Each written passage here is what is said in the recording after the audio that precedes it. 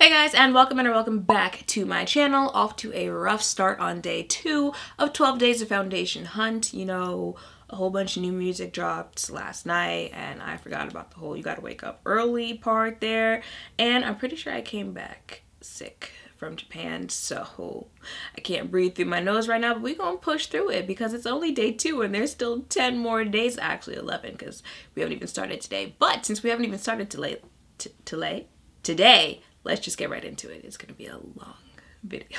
So this is the Makeup Forever Matte Velvet Skin Foundation. Ooh, let me not blind you there. This comes in 40 shades. I picked it up in the shade R540. If you guys saw the video that I did recently testing out the Ultra HD foundation, I'm pretty sure I also tried 540 in that one. So hopefully the shades kind of correlate here. But now for the description on this foundation. See here, a breathable full coverage foundation with a lifelike matte finish that bends and breathes with skin for up to 24-hour. Coverage is full, finish is matte, formulation is liquid, skin type is for normal, dry, combination, and oily skin. This creamy blendable texture balances the complexion for zero shine. It never cakes, flakes, or fades, so skin appears natural and vibrant throughout the day. This is the matte liquid foundation for a generation who understands their skin's needs and demands high performance from their products. Those some claims there, Makeup Forever. I mean, all right, I see you. This is what the actual foundation looks like. All right, so let's go ahead and blend this bad boy out. I've been using, if you guys have been watching my previous videos, I've been using the Smashbox powder foundation brush, but I've been digging this blurring foundation brush lately.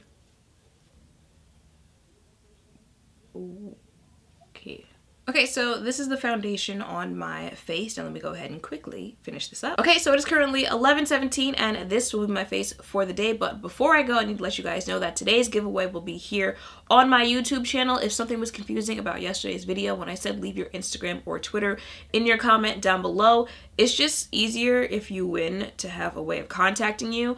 I feel most people don't check or know that there's a YouTube inbox, and I feel some people aren't comfortable with leaving their emails in the comments down below. If you don't have Twitter or Instagram and you're fine leaving your email, by all means go ahead.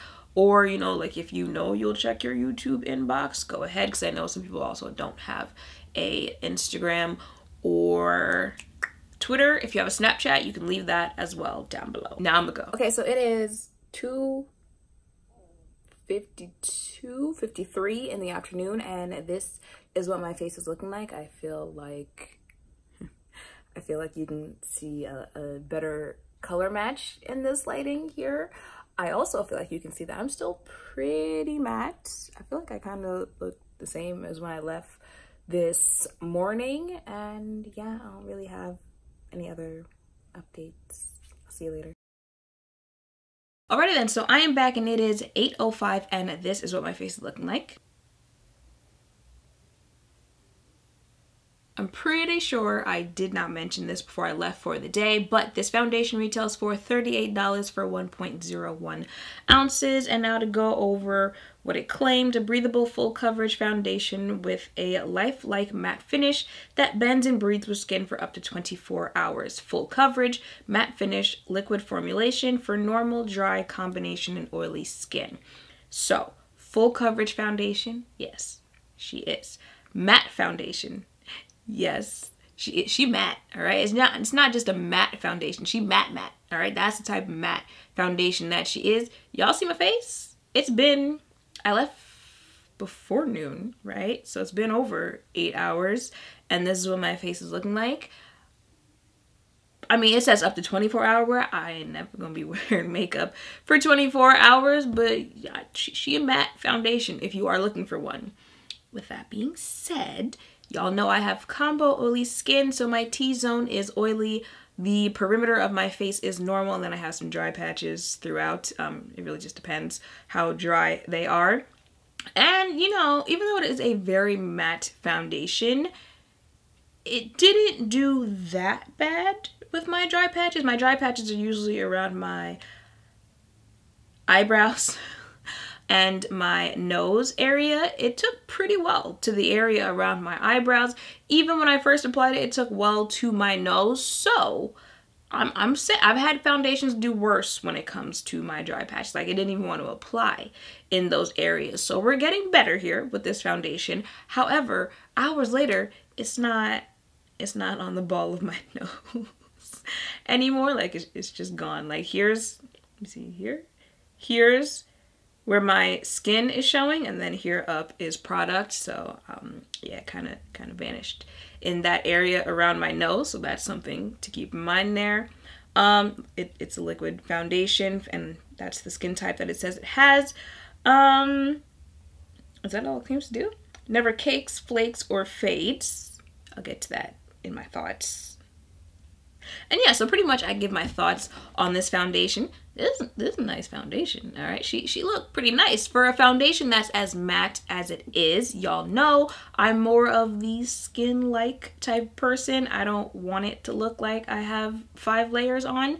I'm wearing 5 layers, but I don't want it to look like I'm wearing 5 layers. You feel me here? So I like the fact that even though it is such a matte foundation, it still looks pretty natural, you know, for as full coverage of a foundation that it is. So I'm here for the finish. I'm okay with the coverage. Y'all know typically I wouldn't be here for a full coverage foundation, but like I said, it still has a natural finish to it, so I'm not mad at it. And I feel like you can build this down a little bit if you do want more of a medium coverage foundation. She's matte, so I'm always going to be here for that. I do want to point out, if you have skin that gets a tad bit drier in the winter, maybe be a little careful with it, because I said it did okay with my dry patches, but I said it did okay with my dry patches. You know, like it's not like it was perfect there. And we're not really even into winter yet. It's like kind of wintry, but it's kind of not. You know, we still got a couple more months of that.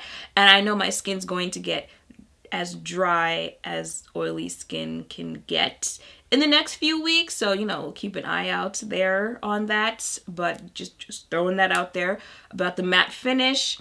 Really, the only thing that I have to say about this foundation is this color has been throwing me off the entire day, because I've clearly looked at the footage that I filmed before I left for the day. Like, I was editing that part before I came back for this, and on camera I feel like this kind of makes sense as a shade match.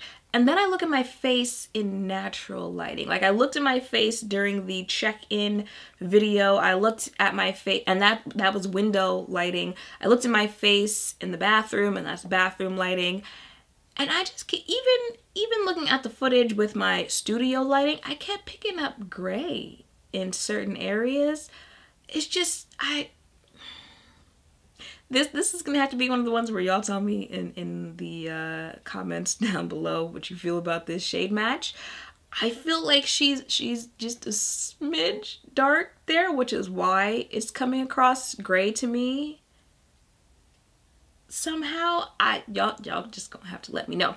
I'm okay with foundations being like 1 layer dark, because I do use a bright concealer, but I'm already wearing concealer, and I don't do like 5 shades lighter concealer, so this is as light as my concealer is going to get, and I still feel like it's a tad bit dark there, and because of that, the undertone is reading gray. Y'all gonna have to let me know. Okay, so other than the shade, I like this foundation. Maybe I'll have to play around with some of the other shades, because there are 40, at least there are 40. There are 40 shades in this foundation, so maybe I just have to play around with some of the other shades that they have in here. But really, I feel like, you know, so far so good. We're going in the right direction here for foundation hunt. I was about to say week, but it's 12 days of I feel like we're going in the right direction. You know, hopefully we can like the foundations more and more and more as the days go on. Okay, so that is it for this video. I hope seeing this foundation on my face and hearing some of my thoughts has helped. Ooh, looked right into my lighting. If you were thinking of checking this foundation out for yourself, make sure to thumbs up, comment, and subscribe down below. Thank you all for watching, and I will see you in the next one. Bye. Okay, so I was gonna end the video, but then I was going to put the foundation up with all my other foundations. Maybe it's not the shade. Like, maybe the shade is my shade because I told you guys I tried the Ultra HD foundation in 540 and I didn't have any, at least I don't remember any issues with that one. But when I was holding it up, does it look like maybe just the undertone of this is gray and not that because it's too dark is what's making it gray, but like the undertone is legit gray. Look at it in the bottle and tell me if you see what I'm seeing here. I feel like the undertone itself is just grayish with this shade. I could be wrong though, let me know.